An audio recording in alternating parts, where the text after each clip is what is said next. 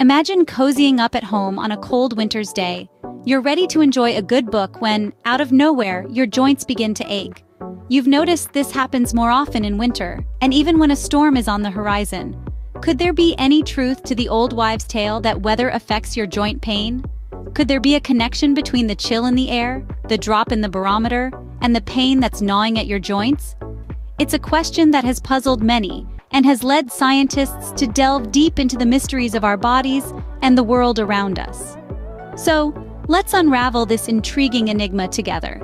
Let's delve into the science to see if there's any truth to this tale. A study analyzed data from 14 studies involving 2,194 osteoarthritis patients. The results were quite revealing. Let's dive into the heart of this research. The investigation focused on understanding the correlation between weather conditions and the pain experienced by osteoarthritis patients.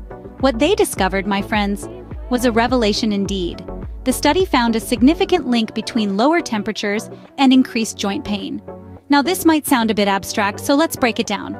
Imagine on a cold winter's day, you're feeling those joints a bit more than usual. That stiffness and discomfort seem to amplify. According to this study, there's a good reason for that.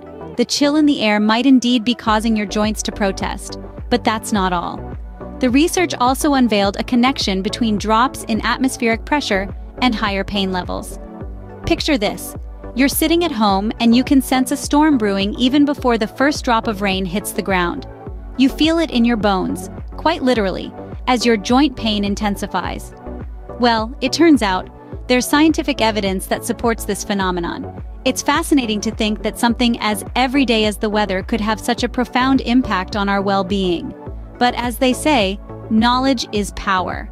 The more we understand about these associations, the better we can manage and anticipate the challenges that come with osteoarthritis. The question then arises, why does this happen? Why do lower temperatures and drops in atmospheric pressure lead to increased joint pain? Unraveling this mystery could open new avenues for managing osteoarthritis and improving the quality of life for those affected. So, it appears there may be some truth to the old wives' tale after all, but how does this really happen? Now let's uncover the potential reasons behind this interesting correlation between weather and joint pain. You might be wondering, why does my joint pain seem to flare up when it's cold or when a storm is brewing? Well, science is still trying to get a full grasp on this, but there are a few theories that might explain this phenomenon. First up is the barometric pressure theory. Barometric pressure is the weight of the atmosphere that surrounds us. When the weather changes, this atmospheric pressure drops. This drop in pressure can cause the tissues around the joints to swell, leading to pain and discomfort. It's kind of like when you take a bag of chips up a mountain. The lower pressure outside the bag causes it to inflate, not unlike the tissues in your joints. The second theory is the temperature theory. When it's cold, your body naturally tries to conserve heat. It does this by reducing the blood flow to your extremities, like your hands and feet, to keep your core warm. Less blood flow can make those areas feel stiff and achy. It's your body's way of saying, hey, it's cold, let's huddle up and stay warm. And lastly, there's the neural sensitivity theory. This suggests that changes in weather could somehow make the nerves around the joints more sensitive, thus increasing the perception of pain. It's like having a superpower, but instead of seeing through walls, you're predicting the weather with your knees. These theories, while not definitive, provide some insight into why your joints might be acting up when the weather changes. And while we can't change the weather, understanding these potential triggers can help us manage the pain better. So, the next time you're feeling an ache in your joints and there's a storm on the horizon, you can say, it's not just an old wives' tale. There's some science to this.